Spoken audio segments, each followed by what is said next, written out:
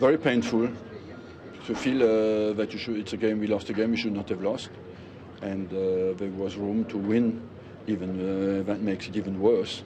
I believe overall it's very frustrating because we had plenty of chances and we had plenty of opportunities today to better in some situations with the ball.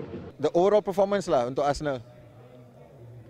Bad and okay in some place. Ada yang okay, ada yang teruk.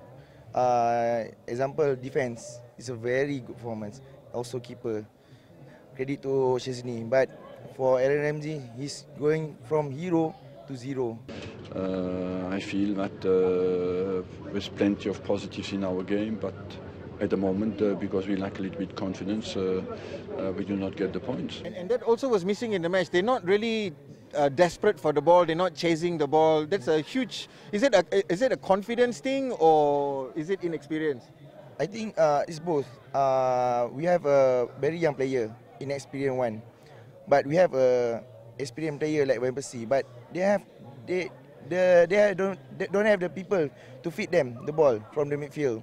So I think Ramsey, if he can play well with Wales, he also can play well with Arsenal.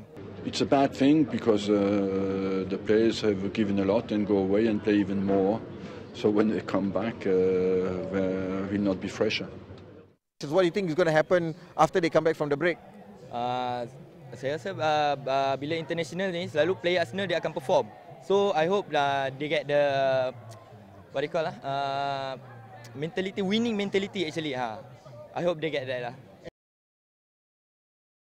We just want to take Anwar's take on it and also Sheikh's take on it. Arsene Wenger, where does your fate lie in him with this kind of a performance and where Arsenal are in the table right now? Okay, from the beginning of the league, from 2 games, I'm not very confident with Arsene Wenger. After he buy a lot of players, now I think Arsene Wenger should be in Arsenal for maybe for 2 to 3 years. For another 2-3 years? Yes. Okay, what about you, Sheikh? Arsene Wenger in, out, should stay? I think Wenger should stay because he's the greatest manager in Arsenal history. He has invisible in his hand, right?